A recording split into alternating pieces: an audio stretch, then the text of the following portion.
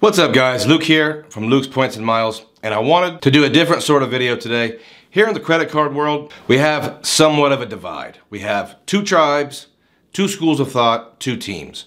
On one hand, we have Team Cashback, and on the other, Team Travel Rewards. Now these teams stand on opposite sides of the spectrum, and for the most part, there's peace in the credit card world. We all get along just fine, and at least from what I've seen on my channel, the preferences are generally debated politely, and each side offers wisdom and perspective.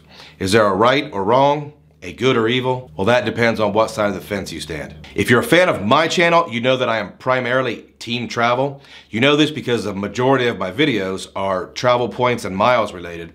And every quarter, I normally reveal my credit card strategies and wallet. And lately, it's been very travel heavy. What you may not know is I try to keep a balance in my arsenal, and there could be a time I'm standing on the fence, or I may temporarily hang out in Team Cashback's yard. There are obviously several reasons why this could be a good idea for some folks, but for me, I'll tell you that in the last year or so, I've earned tons of transferable currencies, and I currently have a surplus of points and miles, and all my travel is booked and paid for the next 6 months. I'm also entering a phase in my life where I just can't go travel every month. My family has more commitments now, so I have to pick and choose when we take off. None of these things are negative, but there could be a quarter or two in the future where I try out for Team Cashback just to see how beneficial it can be for me. Today I'm going to talk about the pros and cons of both sides. In the comments below, I'd love to hear to which team you primarily belong and why. I've been getting some great feedback lately, and different opinions definitely create a more well-rounded insight into this credit card game. Before we get into that, if you are new around here, I talk about credit cards, points, miles, cashback, and travel. If you're interested in those things, please consider subscribing to the channel. And if you enjoyed today's video, slap that like button for the algorithm so we can get this video in front of a few more eyeballs. With all that out of the way, let's get started.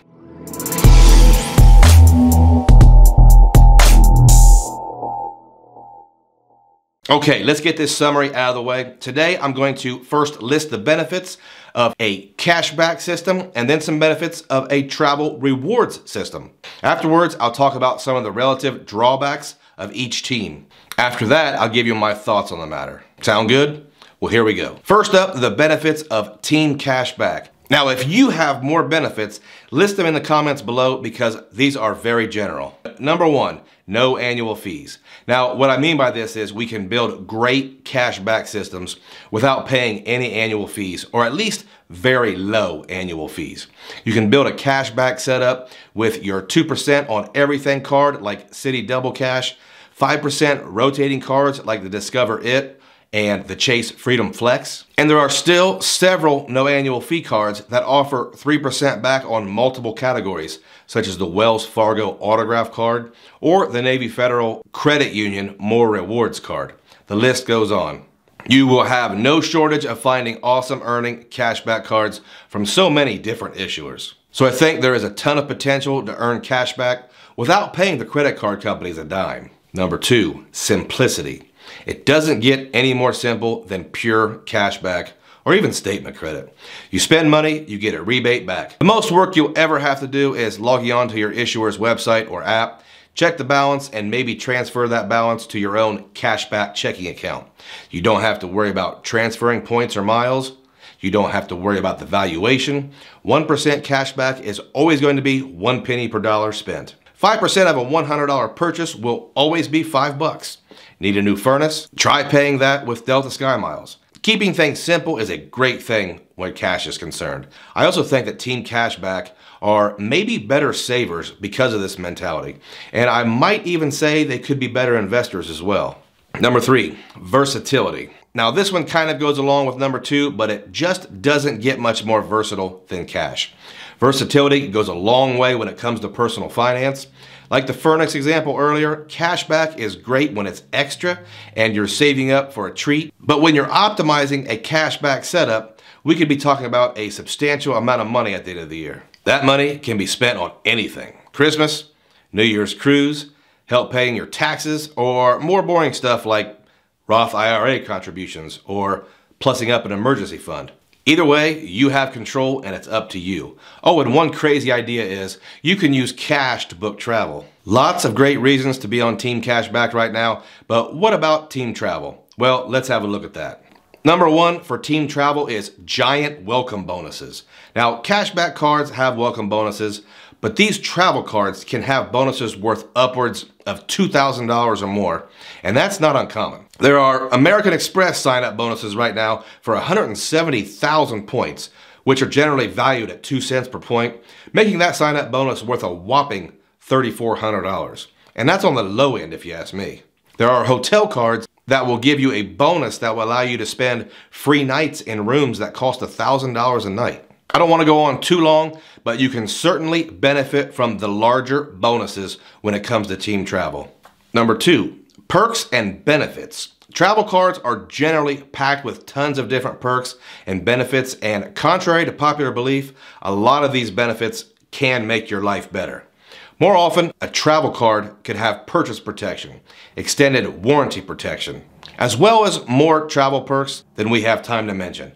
Primary rental car insurance, different benefits when your flight is delayed or canceled, or when your bags get lost. Most travel cards require at least a little bit of time to go over all the benefits offered to make your life a little more enjoyable, and it is very likely that at least some of those benefits will find a way to make your day better at some point.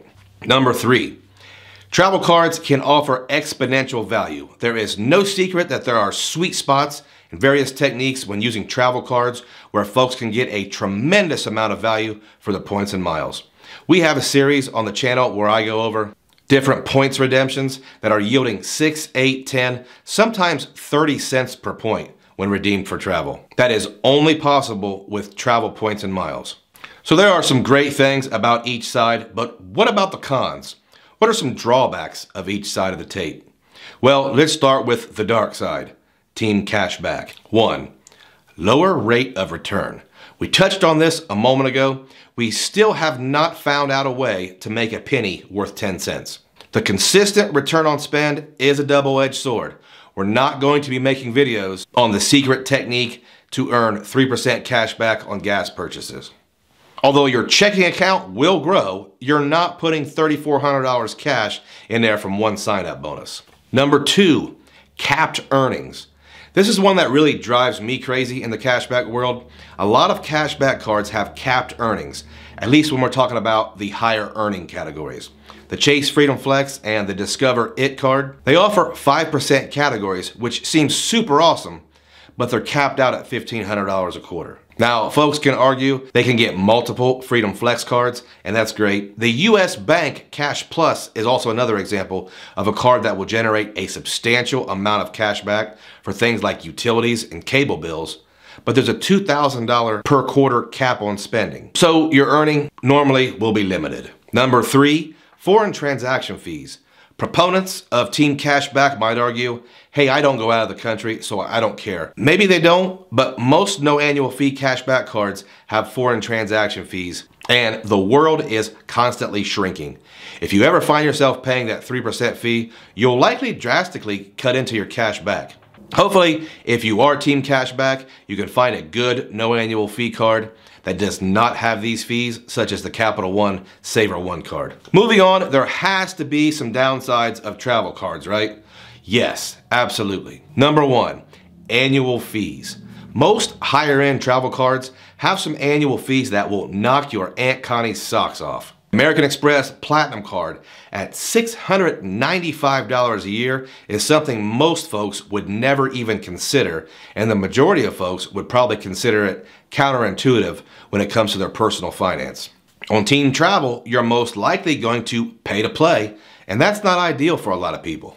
Number 2, less control. Remember we talked about cash being a fixed rate and we couldn't get sky-high value? Well, the same is true on the other side of the coin. On Team Travel, you could have a surplus of points and miles, and that program could instantly make those points less valuable.